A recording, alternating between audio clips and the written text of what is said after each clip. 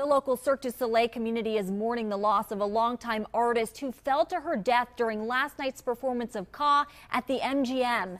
Action News reporter Spencer Lubitz has been gathering the details on this. He's joining us now live in the studio with more. Spencer. Yeah, Vic, good evening. It's believed this is the first time in 3 decades of Cirque that a performer has died during a show. In a statement, Cirque du Soleil describes the death of 31-year-old Sarah Guyard as a tragic accident after witnesses say they saw the woman plummet more than 50 feet. Audience members took to social media expressing their shock at what they had seen, but it was clear many of them did not know the woman had died. What you're seeing right now is some video of Ka, not last night's performance, some file video we have. They say last night's performance, however, was halted for a moment, then a voice recording played letting them know the rest of the show would be canceled and that refunds would be made available to them. A spokesperson for Cirque said Guyard debuted with the original cast of Ka when it opened back at MGM in 2006. In another statement, Cirque's founder Guy La Liberté said he is, quote, heartbroken and completely devastated.